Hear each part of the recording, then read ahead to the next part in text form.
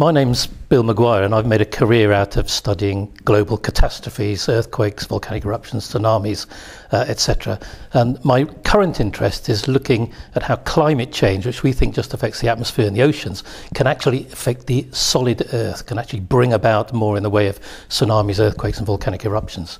Now, there's been a lot of rubbish talked about this, especially after events like the Japanese tsunami and earlier in that, the big tsunami that crossed the Indian Ocean.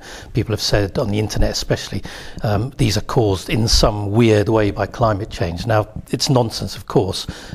Rising temperatures are not going to cause more earthquakes or more volcanic eruptions or more tsunamis.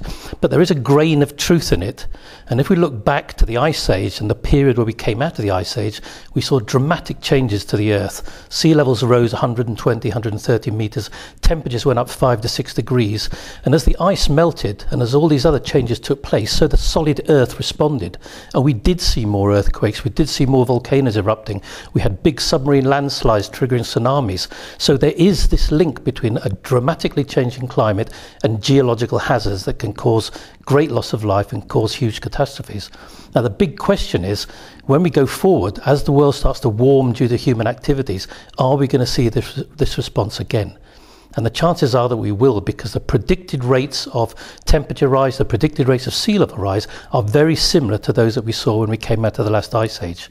And on top of that, we're taking absolutely no action at all in terms of reducing greenhouse gas emissions. Last year they went up 5%. The trend is ever upwards, and that spells complete disaster for us as a society.